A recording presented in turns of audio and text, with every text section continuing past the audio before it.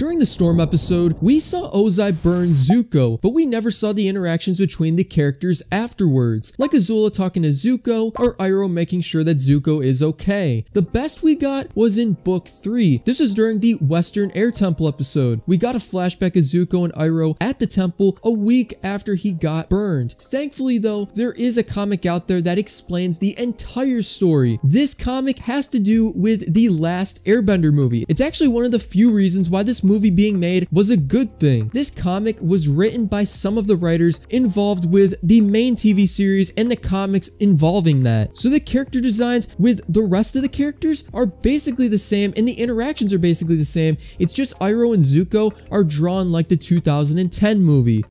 We start off with the story after Zuko got burned. He's rushing down the hall and we see Iroh chasing him, telling him that he is not well. And as Zuko continues to walk down the hall, every guard discusses what just took place and feels sorry for him. Zuko, as we can see, continuously replays this moment in his head while he's in his room and he's crying. Then Azula walks in and she wants to quote unquote help him pack. Also states that he'll be gone for a long time. Zuko gets very angry and responds saying that he'll be back sooner than you realize. He's gonna capture the Avatar. And Azula tells him, yeah, like 50 years or something. And what's interesting about this specific scene is a big question was finally answered because many wondered how Zuko got his crew and ship. And it's mentioned that he'll have to ask a fisherman or something to get a ride. We then see Zuko walk out of the Fire Nation capital as everyone watches him. Zuko even tries to get a bunch of people to join him on this quest, but nobody is willing to because they feel that they'll be banished like him.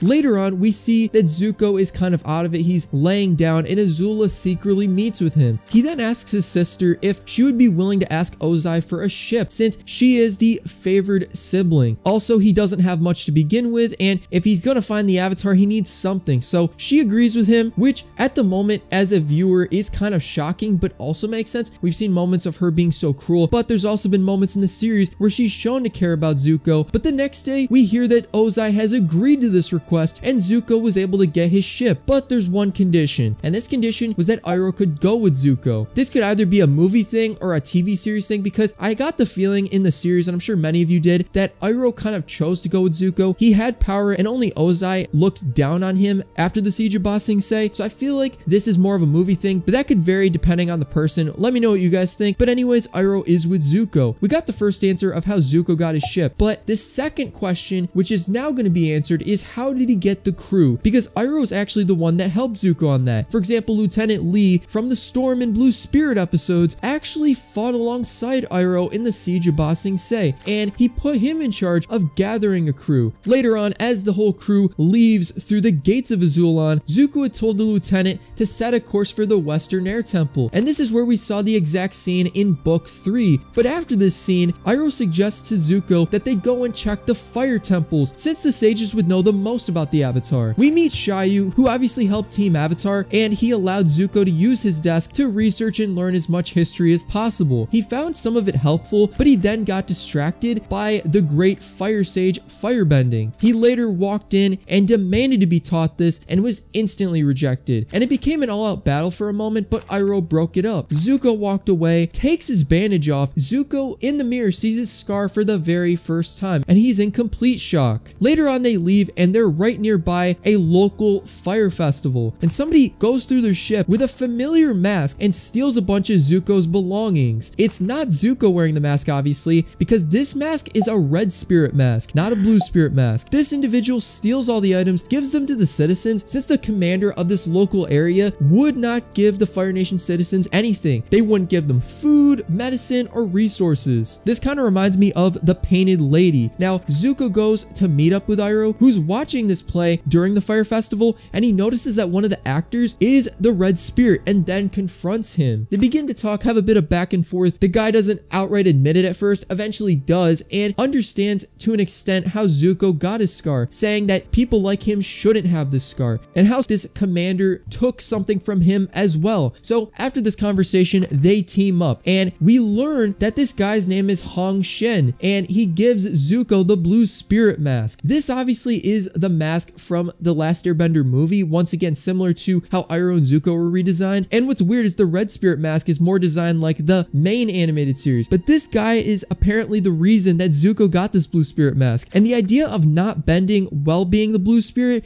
he got this from the red spirit as well, because he was questioning, why don't you firebend? And he says it's due to not being as easily caught. The whole reason they went on this mission though was to save Hong Shen's son. He was being held captive because he didn't want to be part of the Fire Nation army. The commander forced his hand, and this is a way to save his son. It was explained that the child of his mother had passed away and he couldn't be in the war, so he was kind of backed into a corner here. But regardless of all this stuff being brought up, Zuko disagrees, saying that it's important to serve your country. And honestly, this just shows how broken Zuko was in the moment, because during the war meeting, you could see that he had a different thinking, caring about the Fire Nation soldiers. And obviously when joining Team Avatar, he cared once again. So this is obviously him having a bit more of the mindset Ozai wanted him to have. He even goes so far as to threaten Hong Shen and his son that he'll report them. After the fact though, this is weeks later, we see Zuko and Iroh go to the Eastern Air Temple. And what's interesting is that they meet somebody you would not expect at all. They met Guru Patik, and Zuko believes that this is the Avatar, which is funny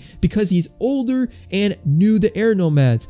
He's obviously mistaken, and Iroh apologizes for their rude behavior. Now, what's funny here is they bring up the whole Avatar test, and they bring this up a couple times during the story. This is a movie-only detail. Anyways, continuing, after the fact, Iroh comforts Zuko and tells him that although his journey may seem dim, he's on a path to self-discovery, and it is not pointless in the slightest. Iroh then explains that he's gonna teach Zuko the breath of fire, and this means that his firebending training will begin around this time. Later this night, though, we see Guru Patik returns, and he explains that he believes that the Avatar's destiny and Zuko's destiny are intertwined, and Zuko pretty much ignores this, but obviously you don't expect much from season 1 and earlier Zuko. But they go back to their ship and months go by, and basically after this, episode 1 begins. Honestly, this is a great story. I can't believe I'm saying this for a story related to the movie. It's just mind-blowing. One thing I do want to mention that happened a bit earlier in the story regarding the fire temples is the fact that Zuko is banished from entering Fire Nation territory. The fire temples are in the Fire Nation, so that is probably more of a movie thing where they kind of overlook that detail. It kind of doesn't make sense Iroh would be telling him to go there when in the show he literally says not to go there in episode 8 of season 1. That's just a minor detail and error maybe for the movie, but I just thought I'd bring that up real quick. Hopefully we could see an animated version or a remastered comic of this one day with the correct drawings released. I know out there on YouTube, the Book 4 Air Restoration Project is doing this. They're doing a redrawn version with the correct Iroh and Zuko, but hopefully one day we get an official release of something. But what do you think of this story? Is this how you expected the beginning of Zuko's journey to go? Let me know down below. Let's discuss this.